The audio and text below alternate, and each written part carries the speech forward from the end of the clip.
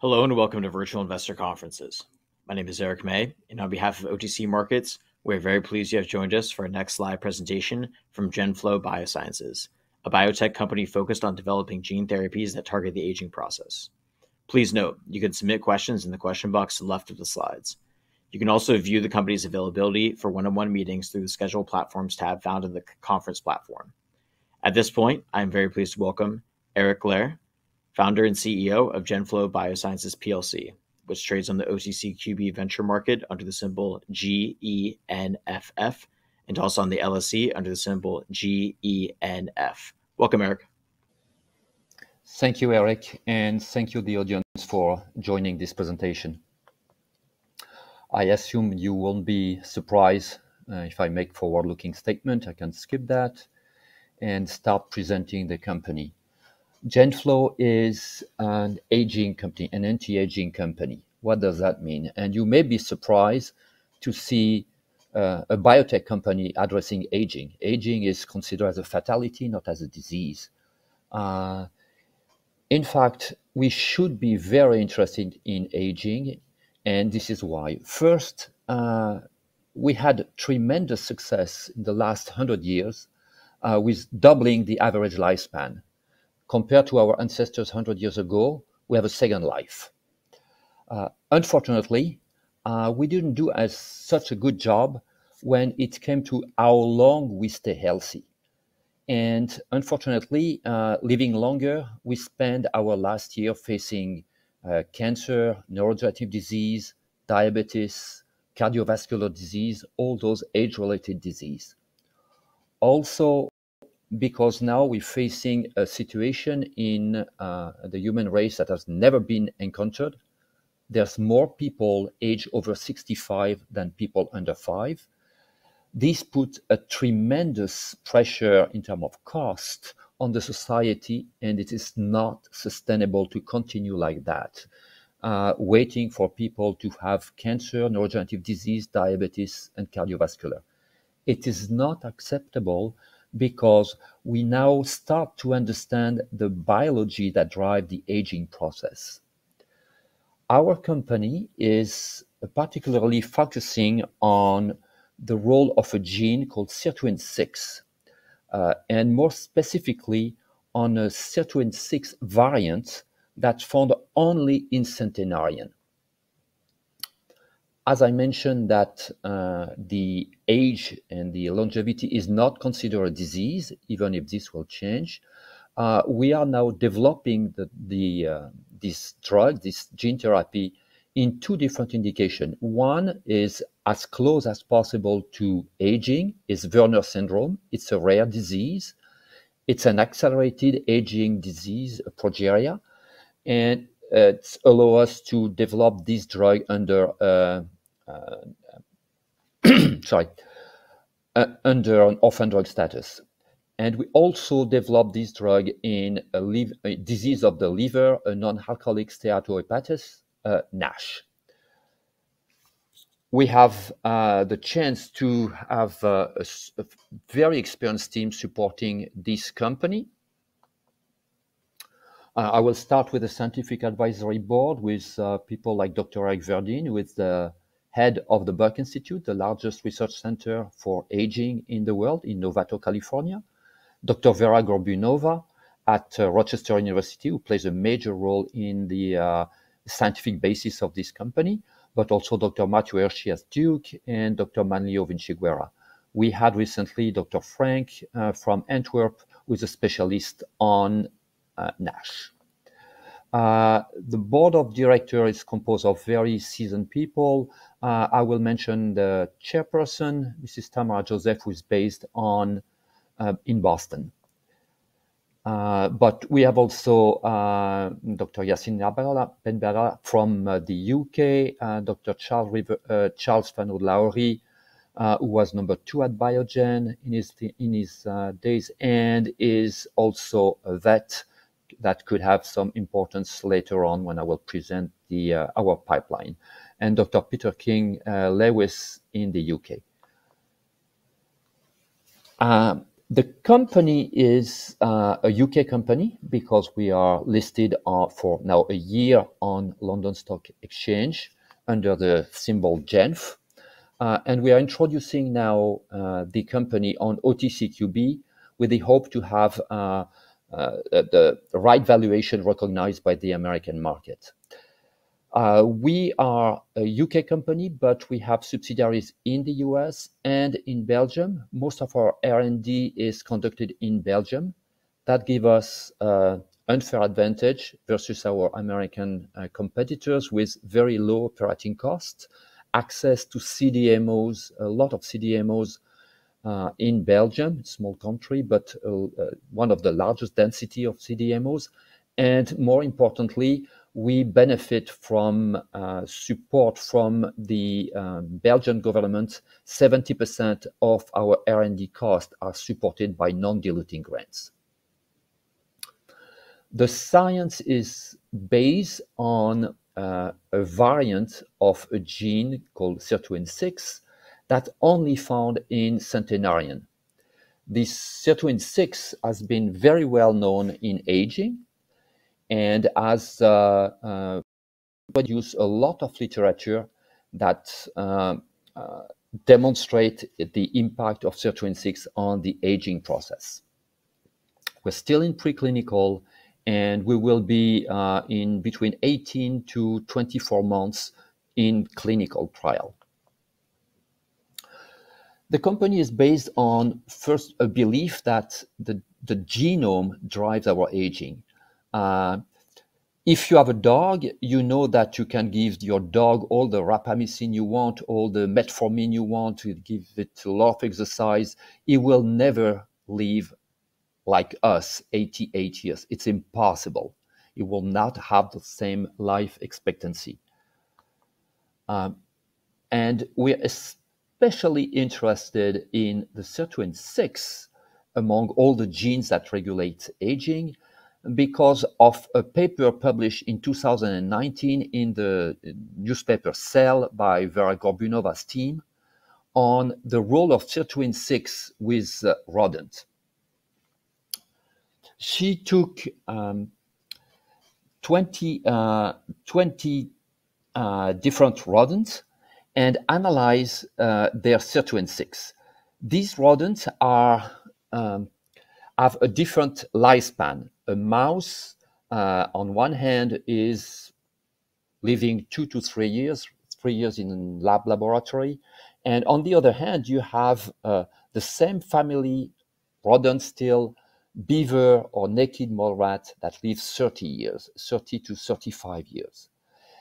To explain this difference in longevity, the Vera Gorbunova's lab was able to demonstrate that this difference in longevity, in health span, was correlated with the quality of the sirtuin-6.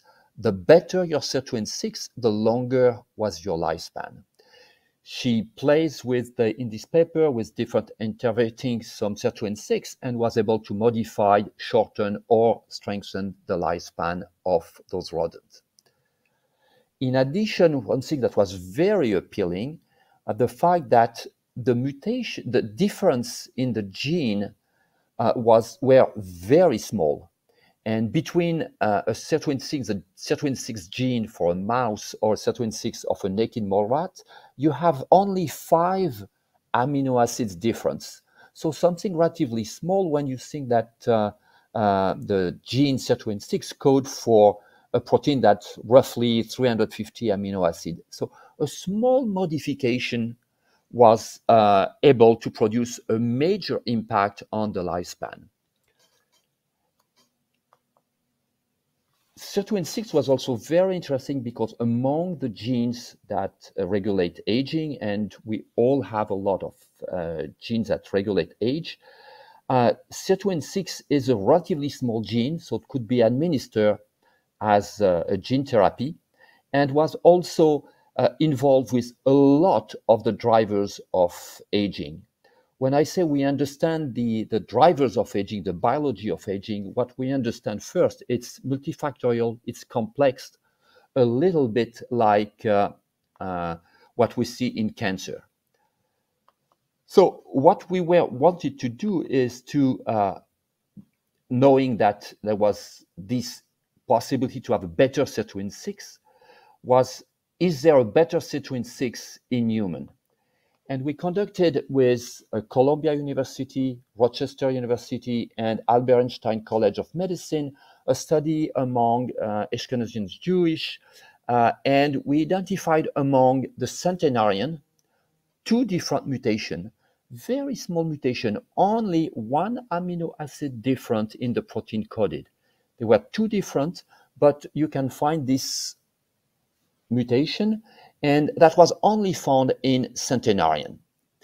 We look at that, and we looked at this centenarian sirtuin-6 had better ability to repair DNA, and we understood that this better ability to repair DNA is linked with the activated ribosylation activity. And this centenarian sirtuin-6 was able to upregulate much more PARP1, which is a very important step in the DNA repair.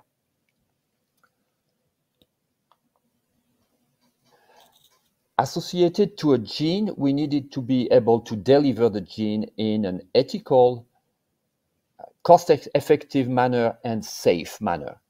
And the gene therapy has evolved so fast that we are now able to do that.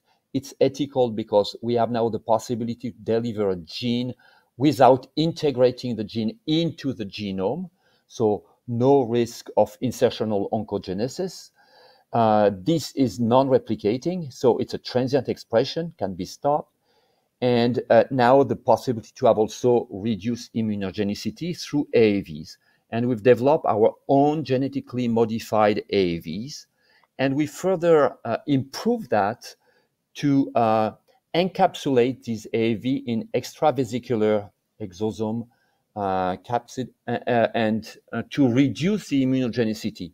So the fact that we can produce those exo AAV blind those AAV to the immune system that allow us to deliver the therapy multiple times.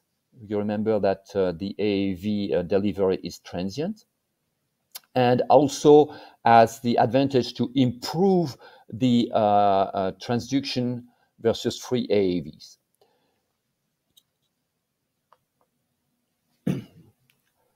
The intellectual property reflects these 2 pillars of the company, exclusive license to the sirtuin-6 variant and a method of delivery through exo AAVs that we developed. Our product pipeline is not purely aging. We start with Werner syndrome. It's a progeria. It's a disease of accelerated aging. We'll be there within 18 to 24 months. We have our first interaction with the agency by the end of this month, the 26th. But we wanted, through this Werner syndrome, be able to stay as close as possible to aging. This is very important for us because we know that at one point, aging will be considered as a disease. And when will this happen? You will see a major influx of pharma absent in the aging research, acquiring biotech companies. And we want to be as close as possible to aging, and therefore we developed this first indication, Werner syndrome. Werner syndrome is also interesting. It's a rare disease, so we can develop under orphan drug designation. But there's clusters of patients, and one is in North Sardinia. So we already took contact and do some feasibility study in North Sardinia. And we have a good chance to have a phase 1/2 that's not too challenged in terms of enrollment of patients. The second indication we developed the product is for NASH, and I will explain that. We have a third program in sarcopenia, mostly focused on the mitochondrial dysfunction.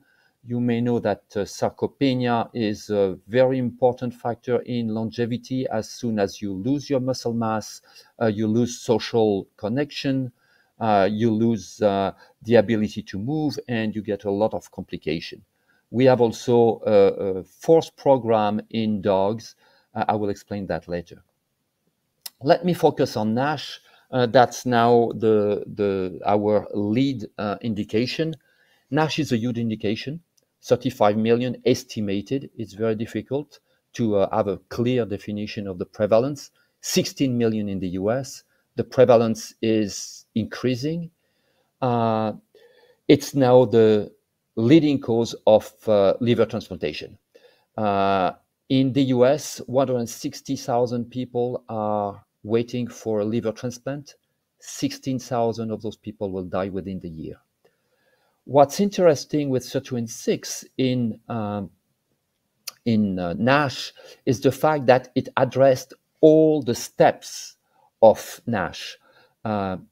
NASH is an evolving disease. It starts with just steatosis. That means that just you have accumulation of fat in the liver.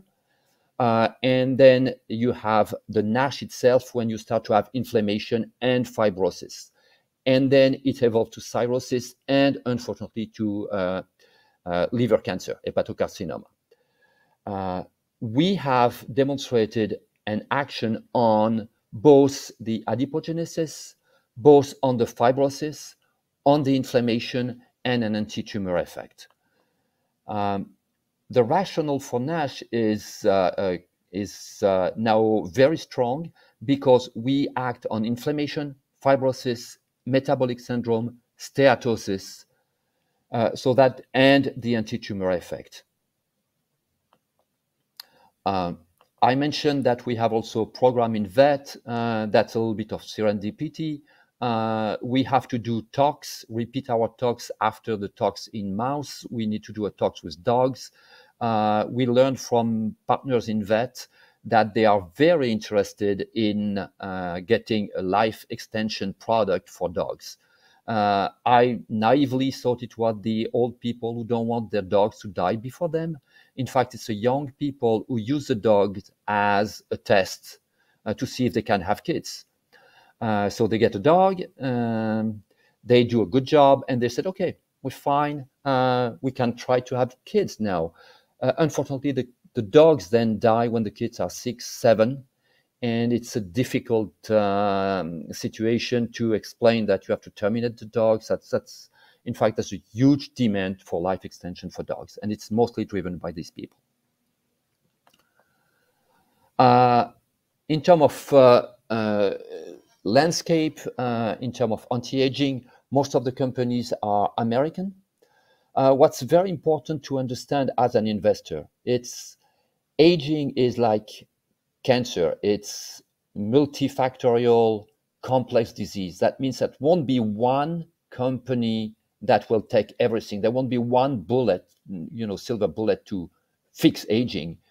And it's most likely that there will be multiple winners among the biotech companies.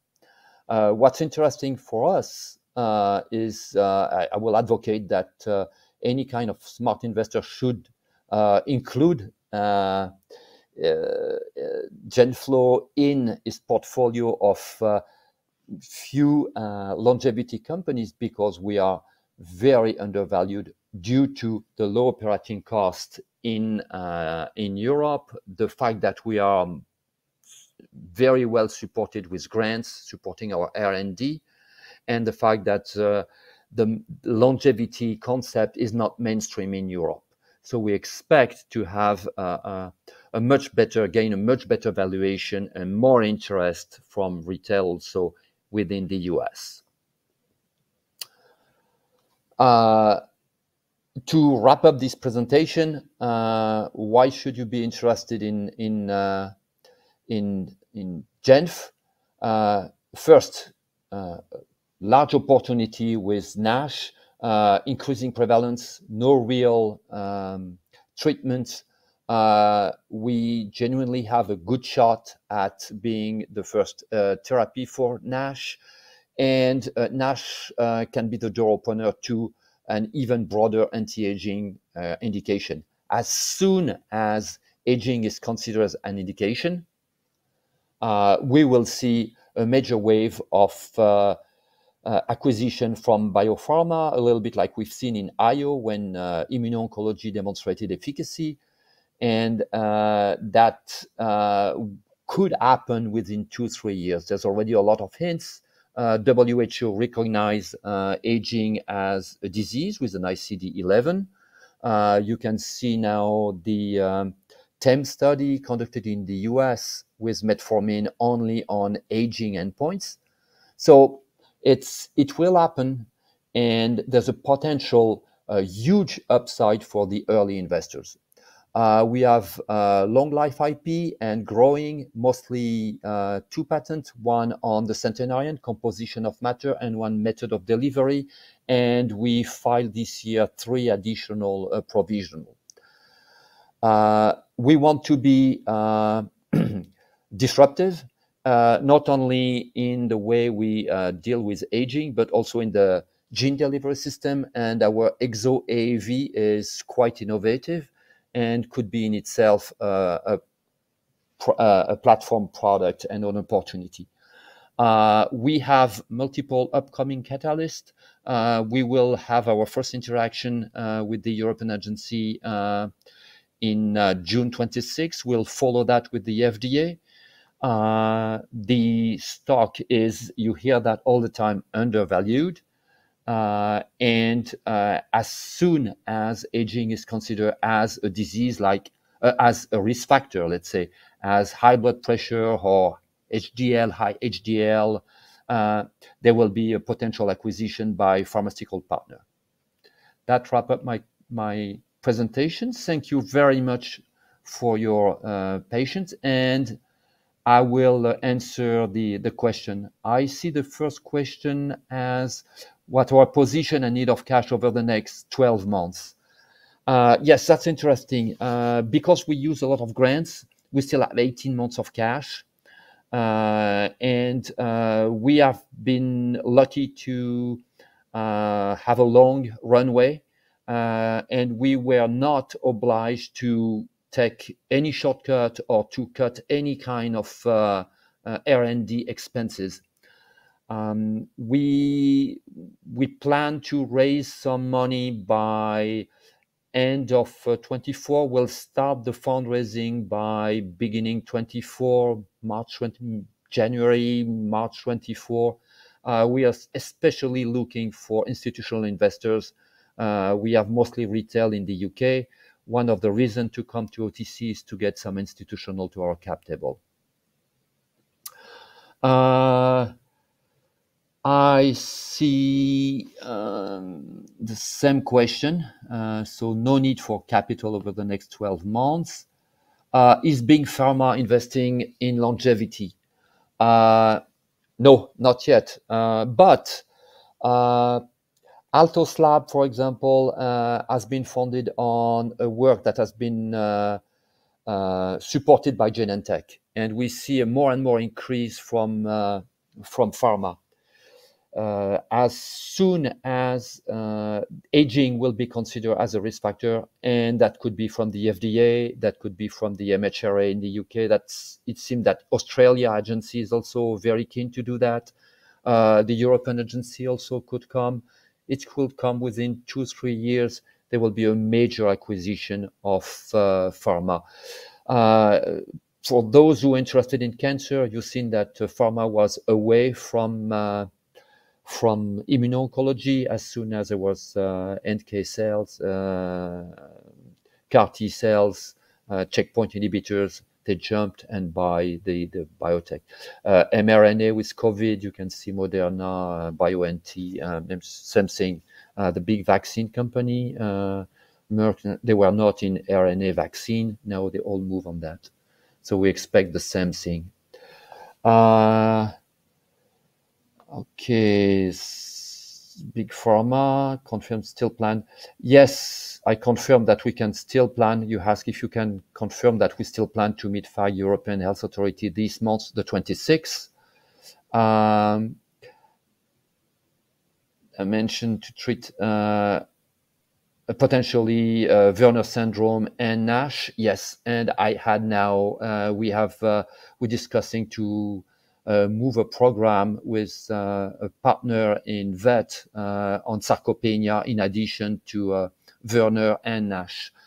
NASH is quite interesting because it's a large market opportunity, and also because NASH has been such an unmet need. There's some very good guidelines, and there's opportunity both with the European Agency and the FDA to have accelerated development pathways. So it's not an orphan drug status, but it allows us to have a faster approval. Another question, yes, why the dog? I explain it's mostly recycling. We will not develop the dog indication ourselves. We already discussed that with a few veterinary pharma companies. There's not that much, but we discussed with several companies who are interested and follow us, as we will do our tox study and we will marginally add a few additional endpoints in dogs and out-license the program to a vet, and that will allow us also to get non-diluting cash to support our new developments.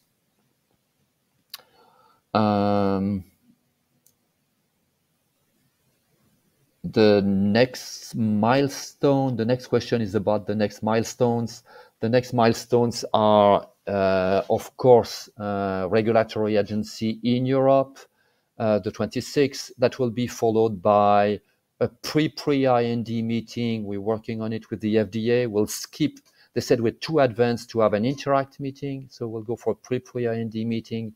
We have now 700 mice going for an in vivo confirmation through different University of Liverpool, University of Rochester. We have also in France with some CROs, and one in Belgium with the CROs, and those in vivo data with mouse with different model of NASH is very important. The issue of NASH, NASH is an evolving disease, and the animal models are not perfect. So we need to test our drug in different models, and that's why we have, in fact, those very large number of mice, because we want to present in the meetings with the FDA and the European Agency the data at early stage, late stage, and at early fibrosis. The entry in NASH, where you enter the market, is very important, and by having multiple in vivo data with different models will allow us to best choose the entry door to enter NASH. I will also say that it's a good problem to have to use different models. It's because we are not only focusing on inflammation, we are not only focusing on fibrosis, we are not only focusing on metabolic or on steatosis or in preventing hepatocarcinoma. We can cover the entire evolution spectrum of the disease. It seems that's the last question, so all I have to do is to thank you very much for your attention, and hope to be able to share with you our progress in the next few months or years. Thank you.